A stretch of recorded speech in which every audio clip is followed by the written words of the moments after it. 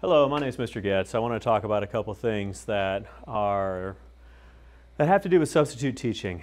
And this isn't going to be the best substitute teaching training video ever. I wouldn't be so bold as to say that this is something that every substitute teacher should use, but this is something that substitutes can use. I've had the opportunity to substitute in 15 different schools over the past year and a half, and coming into lots of different situations where there could perhaps be a class that hasn't had a teacher in it for a longer extended period of time. I've got some different techniques that I've kind of used and have had success with. The first thing I want to talk about is basically drawing a triangle on the board. So this is something that I do when I enter the classroom. Draw a triangle on the board, and then at the bottom I write safe. And sometimes you get the attention of the students by seeing that you have a dry erase marker in your pocket that you brought with you, and you write safe. And then you talk to the students about who feels safe. Maybe some reasons why particular students don't feel safe. And you can do a little bit of differentiation with some index cards and say, here, write some reasons why you perhaps might not feel safe. And sometimes this discussion will go for 60 seconds. You can drag it out as long as you want. It could go the full 50 minutes talking about safety, but the goal is to start to work up this pyramid here. And what I've seen happen is a substitute's got to take attendance. There's going to be students going in and out. There's typically students that once they do see there is a sub, that kind of changes their plans for the day. So it may be that the sub will be pretty much standing kind of by the door and attempting to identify and get names of as many students as possible to do attendance properly. Now, so that's all kind of going on as this is being written on the board. So the first thing I talk about is safety. The second thing I say is opportunity. I say, what do we have the opportunity to do today?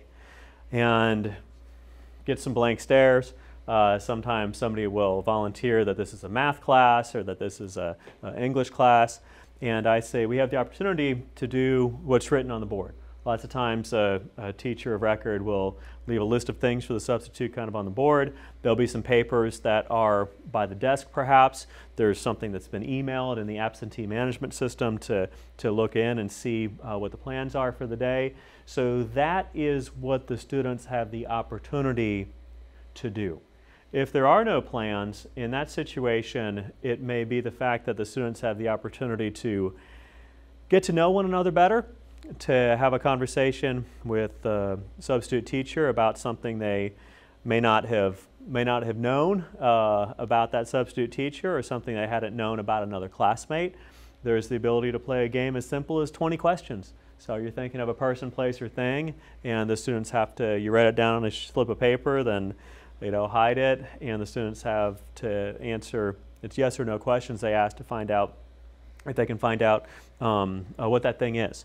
One of the kind of things that I've run into is classes that have had substitutes for an extended period of time. It's helpful to hold an election. And in that election, what you do is each student gets one vote, and you vote basically for a class president in that classroom for that period only. And the class president's job is to talk about what they had been doing in class, talk about what they're going to be doing in class the next day, and to have a little bit of memory as to what has been going on in the classroom. And then that can be told to the substitute, and then I'll give the substitute something to work off of and use. Another position could be somebody who's like a judge. A judge would basically moderate if there was some kind of dispute between a couple of students. The judge would be able to help moderate that. And then the last position to be voted on would be kind of like a lawyer. And that person's specific job is to identify students by name, because one of the biggest problems that subs have is they don't know who people are. And if they don't know the names, then they can't either do things that have to do with rewards, kind of success stories, or if unfortunately there's a reason to have an administrator involved, the students can't be identified without knowing those names, and it can't be something that is punitive to that one student that's identifying the names. hence the election in those three positions. So that's something that there could be an opportunity to do in the class, is to have an election. And the third thing, I come in, I say, well, Mr. Goetz doesn't have any control over Jenna chasing Jeff. Mr. Goetz doesn't have any control over somebody potentially jamming the pencil sharpener. What Mr. Goetz has control over is his own attitude, and he attempts to maintain a positive attitude. So that's why I put at the top here.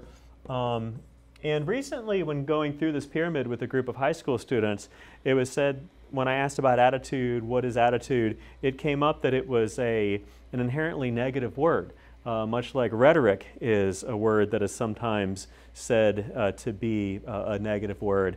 And attitude, if it's used in a sentence this way, well, he had an attitude, then that's kind of negative. But attitude is simply your view on any given situation that you're involved in. And I attempt to maintain a positive attitude because I think that that's what will lead by example for the students in that classroom to decide to have a positive attitude as well. So those are the three things coming into the classroom to substitute, and sometimes it takes all period to kind of get through it. You definitely want to improvise and riff off of what the students are bringing to the table, what the students are deciding that's important to them to discuss. And if done well and if practiced enough, before you know it, the period is up, and then you're on to the next task, whatever it is. But my name is Mr. Goetz. Appreciate you spending a little bit of time with me in the classroom.